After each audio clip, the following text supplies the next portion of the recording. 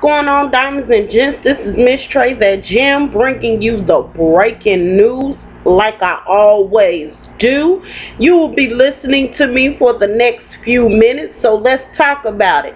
So have you all heard about Oprah attack? I'm calling it the day of doom for Rae Dawn Chong. Remember her from The Color Purple? I'm going to cut into a picture of her right now.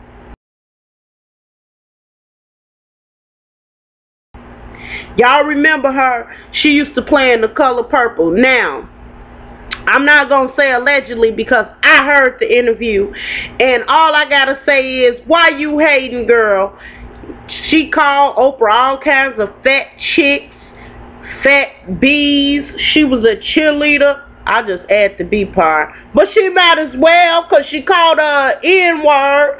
All I know is, Rae Dawn Chong, you're wrong, girl. You're wrong. So now she's coming with this alleged apology because she said her words was taken out of context. So what I'm going to do is I'm going to have down below in the link section this particular conversation that Rae Dawn Chong had on the radio station, and you tell me if you think that her words were being taken out of context, as she so want to say.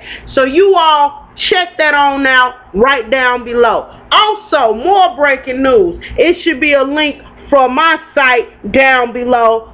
Yeah, have you all been seeing Derek, what's his name, Wade, that boy, basketball player, his baby mama downtown in Chicago, y'all,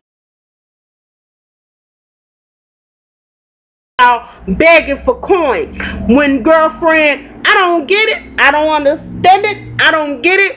Get your baby mama off the street, boy. Your baby mama down there begging. I don't get it. I just don't get it. I don't understand it.